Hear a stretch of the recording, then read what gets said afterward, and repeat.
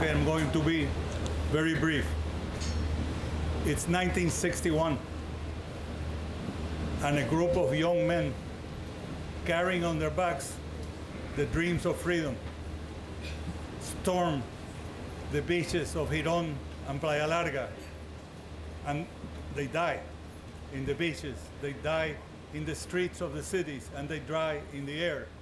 They lose and they're in prison. But their dreams didn't die there. Today, that battle for freedom continues, more important than ever. And it has become a battle of ideas. It has become a battle of education. And today, these dreamers that dream of freedom are going to continue that fight together with their children, grandchildren, and friends.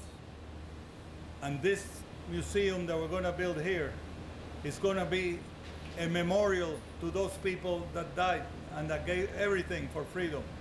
And it's going to be a classroom also. It's going to be a cornerstone of the battle for freedom.